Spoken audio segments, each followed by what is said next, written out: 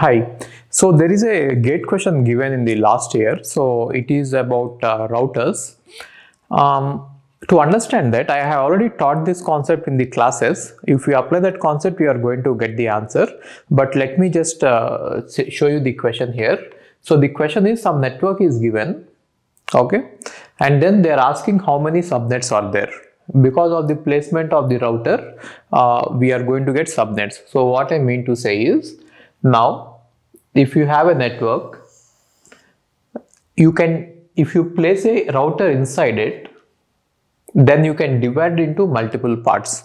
Okay, rather than this, I will explain you by other example. So what I mean to say is, let us say there is a network. Okay, now this is connected to a router and this is connected to a network.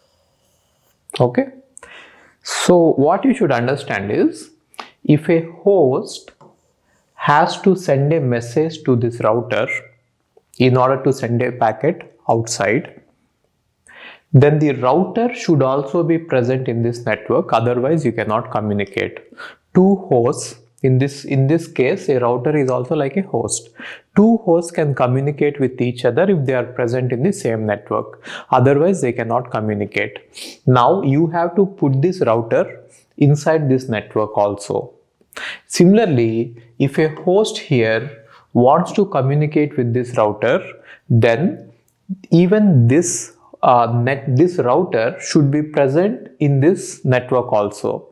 How are you going to place a router in two different networks, right? So practically what we do is, we are going to assign one IP address from this network to this interface.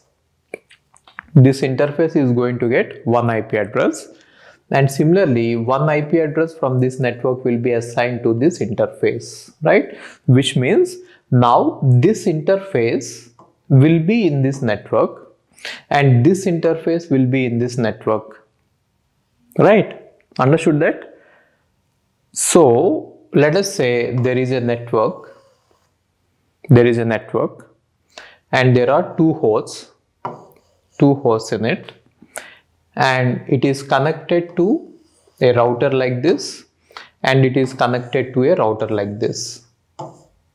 Then how many IP addresses are required in this case? In this network, how many IP addresses are required? One IP address is required for this interface, and other IP address is required for this host. Other IP address is required here, and one more IP address from this network has to be given to this interface. So you may think that we need only 4 IP addresses. But then if you buy a block of 4 IP addresses, 2 IP addresses are going to be wasted for the block ID and the directed broadcast address. What I mean to say is, if you are going to have 4 IP addresses, then you have to buy at least 6 IP addresses, isn't it? Why? Because 4 hosts are there. For now, consider that router is a host. 2, 3, 4. 1, 2, 3, 4. 4 hosts are there. Along with these 4 hosts, one IP address should be given to the network ID and one IP address should be given to the directed broadcast address, right? Therefore, you should buy a block of 6. But can you buy a block of 6? You should always buy a block of 2 power k. Therefore, the total number of IP addresses that you are supposed to buy is 8 IPs, right? 2 power 3 block you should buy. What is 2 power 3 block? /29. You have to buy a block of /29. Why? Because host ID is 3 bits. Therefore, network ID would be 29 bits. You have to buy those many, right? Now, one more interesting question you may get in this concept is, for example, I have a router and it is directly connected to a router. Then how many IP addresses are required in this network? Actually, there is no network between them. See, in this case, there is a network. Here, there is no network. then what we do is we have to assume that it is a network, which means we have to assume that there is a network here and one IP address should be given to this and one IP address should be given to this interface. Therefore, we need two IP addresses. Along with that, now it is forming a network. Understand this. Now it is actually forming a network with two hosts, which are nothing but two routers. Now for those two hosts, you are going to give one network ID as well as directed broadcast address, which means for this network, you may not see the network, but then there is a network here with two IP addresses. Now, along with those two IP addresses, there should be two more IP addresses if it is a network, right?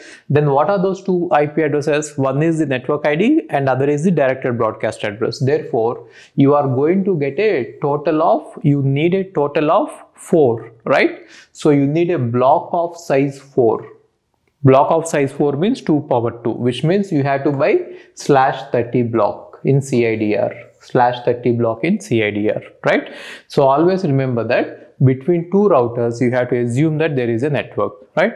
Now, if you try to solve all these questions, I solve. So guys, if you are preparing for GATE Computer Science and if you are watching this video, I have covered all these points in a very high detail in my live classes. So go to the website ravindrababuravula.in and you join the classes. Every day you are going to get live classes from 7 p.m. Okay.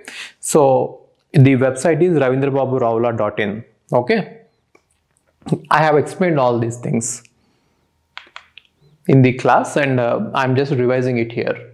So now if you observe it, this is a network, right? Clearly it is a network because it is on one side of, whenever there is one side of the router that creates a subnet. So this is a subnet and again this is a subnet. Even though there is only one server, it is a subnet. Now these two routers are connected, so this is also a subnet. A subnet is formed here, right? And firewall is also like a router which has 7 layers. We will talk about it in the class. Now this is also a network, right? So how many networks we have? So we have, yeah, here also we have a network. So firewall and router. So we have 1, 2, 3, 4, 5, 6, totally 6 networks we have, and this part we are not counting it because they have written it as internet and they are asking only about the subnets. So only 6 subnets are formed. Okay.